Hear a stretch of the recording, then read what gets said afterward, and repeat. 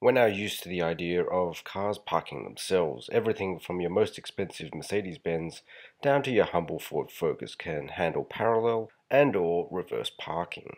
Press a button, drive past the parking spot slowly, engage reverse, modulate the brake pedal, and let the electronic smarts take care of the rest. Volvo is proposing to go several steps beyond that with its autonomous parking test vehicle. In their current state, the V40 test vehicles are able to react automatically to their environment and are able to avoid obstacles such as people and other moving cars. The autonomous parking test vehicle is also able to pick out a parking spot and steer itself in. All this without any human interaction whatsoever. Volvo's midterm aim is that you'll be able to park your car at a designated drop-off point, use a mobile app to kick off the autonomous parking system, and then once your car has driven itself to the parking lot and parked itself, it will then update you as to where it is. When you're ready to head off, the car will then be able to meet you at your designated pickup point.